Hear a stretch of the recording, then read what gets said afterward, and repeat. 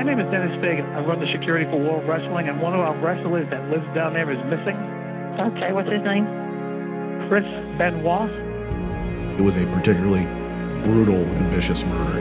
It was something that showed some sign of real rage. Chris was just this gentle giant. Nobody expects their friend to kill their family. Like, what?